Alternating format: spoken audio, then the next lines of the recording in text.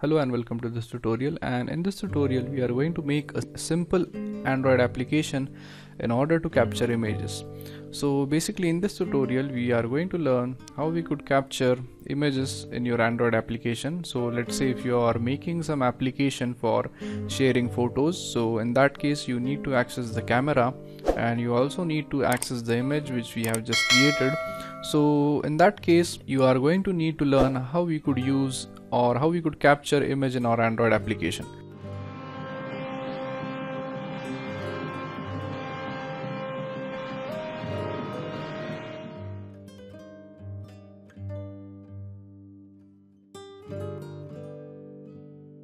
So go ahead and start a new Android Studio project and let's name it as My Camera App. Click next and make sure that you select the API 15 or above. Click next and select a blank activity and click finish. So as you could see, this is the basic layout, and the first thing which we need to do is that we need to add a button right below here in order to take pictures.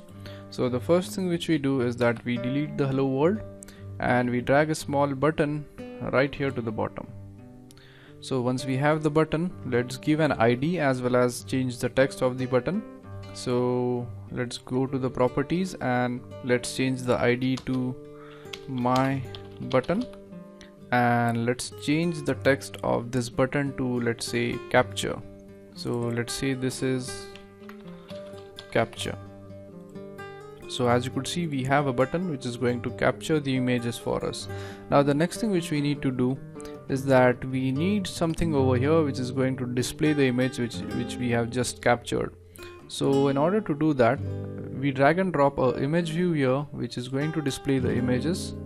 So we drag it and drop it right over here. And now the next thing which we need to do is that we need to give some value to the width and height. So we go down here and inside minimum width and minimum height, we specify the height as, let's say, 300 dp as well as the width as 300 dp. And as you could see, that's our image view right here. And let's say we change the margin, so go to layout margin and let's say the layout margin is only 50 dp. So as you could see, now it's laid out properly. So this is our image view and this is our button. Now what we want to achieve is that whenever we click this capture button, it should capture images for us. So in order to do that, we go here inside the on click of the button. So in the on click, we are going to specify a method that is going to get executed when we click this button. So let's say we name this method as launch camera, as this button is going to launch the camera and take the picture. So once this is done, the next thing which we need to do is that we also need to give an ID to this image view right here. So we select the image view, go to ID and let's name it as my image view. Now once we have assigned the ID to this, the next thing which we need to do is that we need to make this Android application have the permissions to access camera. So in the previous tutorial, you might know that we have to go into this Android manifest in order to give each and every permission. So the permission which we are going to add is going to be the camera. So we type uses, and in this case, instead of a permission, as a camera is a feature, so we type uses feature and we type Android name, and the name of our feature is nothing but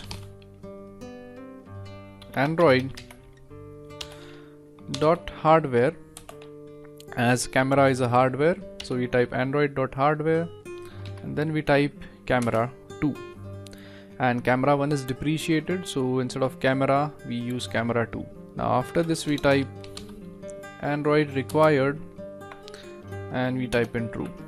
So this is basically a permission or to access a particular feature for our application. Now once it is done, the next thing which we need to do is that we need to type in the code for what happens or how we capture the image. So we switch on to main activity.java and we do the same thing as we have done for many tutorials. So basically we clean up the code so that it won't confuse us. And the next thing which we need to do is that we need to add a variable for the image capture. So we type static final int, and let's name it as request image capture, and let's set this equal to 1.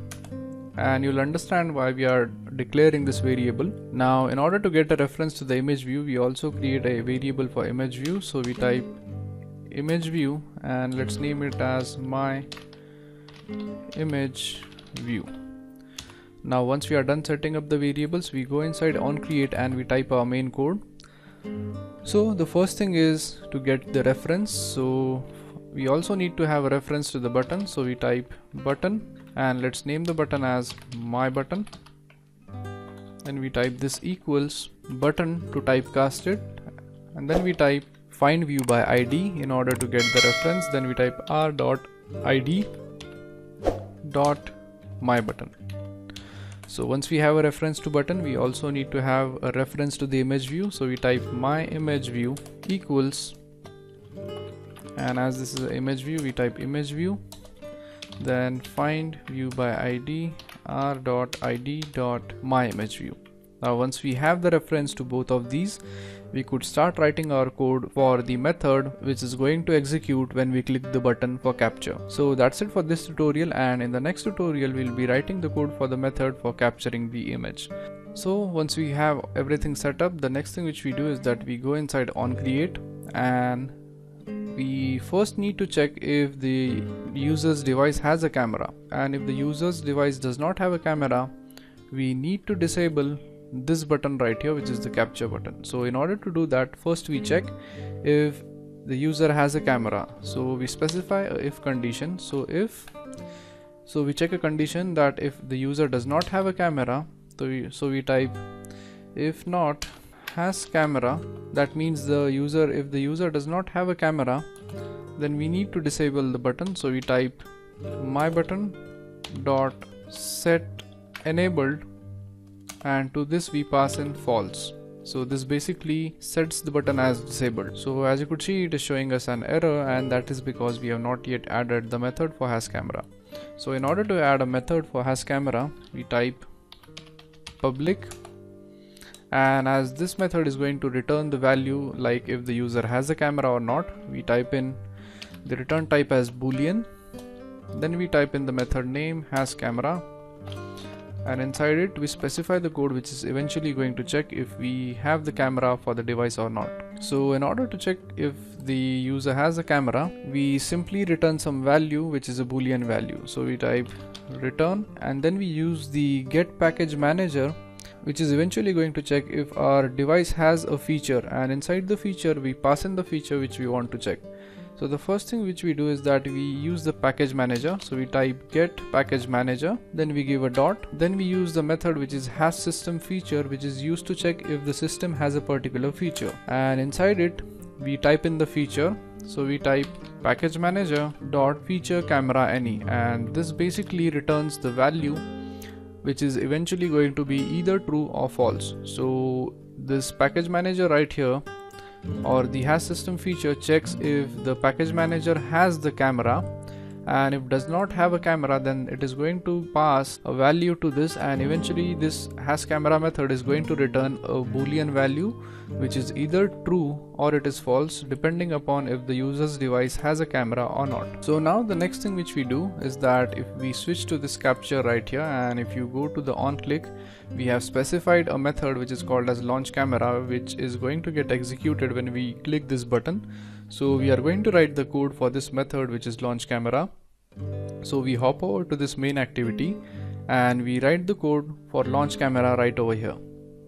So we type public void launch camera, and make sure that you have the same name as this, and to this we pass view. So inside this method, the first thing which we need to create is that we need to launch an intent for starting up the camera. So we type intent, let's name it as intent, then we type this equals new intent, and the first thing which we need to start is the image capture. So in order to do that, we use media store, then we give a dot operator, and we select the option which is action image capture, and it is going to perform the action of capturing an image. So now once we have the intent with us, we need to start the intent, and for starting an intent we use start activity for result. So we type start activity for result, and the first parameter which we are going to pass in is the intent. So we pass the intent which we have just created, so we type intent, and the second parameter is going to be, as we are going to request the image capture, we type request image capture. So this is basically going to request the intent to capture an image. So once we are done with this code right here pretty much takes care of the image capture. And once we have captured the image, the next thing which we need to do is that we also need to display the image. So in order to write code for displaying image, we go outside this launch camera and we simply hit Alt insert for code completion, and we are going to use the override methods, and the method which we are going to override is the on activity results. So this is the method which we are going to use. So we simply click OK, and the method is going to be added for you. Now inside this method we are going to type in some code which is going to check if the image has been properly captured, and if it is captured then we are going to get the image, and then we are going to set the image view to the image which we have. So in order to do that, first we are going to check if everything is okay. So we type if request code if this is equal to request underscore image capture. So this is the first condition we are going to check, and we want to check if the request code is equal to result okay. So we type result code if this is equal to result underscore okay. So this basically says that everything is fine, and then we could proceed for further processing. So the first thing which we need to do is that we need to get the image. So in order to get the image, or in order to get the data, and that is because the data is specifically the image, so we type bundle extras equal data dot get extras. Now from the get extras we are actually going to get the data, and we are going to convert it into the bitmap type, and because the photo which we are going to display is going to be in the bitmap format. So first thing which we need to do is we create a bitmap variable. So let's name this variable as photo. Then we typecast the result to bitmap, and then in order to get the image from this extras we type extras dot get, and inside this get we are going to actually extract the data. So basically what we have done here is that as we want to get the image which is in the data format, we have converted our image into the bitmap format. And now once we have this image in our photos in the bitmap format, we could use this variable to set the image view. So our image view name was my image view. Then we use the method which is called as set image bitmap. So we give a dot operator and type in set image bitmap, and we pass in the photo which we have just created. So once this is done, we are good to go. And for this application too, you won't be able to run this application on your emulator, and that is because your emulator does not have a camera. So what I am going to do is that I am going to run this application on my device, and I am going to record the video so that you will be able to see how this application performs. So as you could see, this is what I am able to see right now. So when I click this button, it is going to launch camera, and when I click a photo, it is going to click a photo, and it is going to show me an option retry and OK. So I hit OK, and as you could see, this is our image right here, which is my computer, and we have our capture button right here. So basically we are successful in creating our application. So that's it for this tutorial, and I hope you guys understood how to capture a photo in your Android application so that you could use it for further processing. Now in case you want to design an application in which you want to use this image further for applying filters to it or anything like that, then you could simply use the bitmap image which we have just created. So thank you very much for watching this tutorial, and I'll see you guys in the next tutorial. Thank you.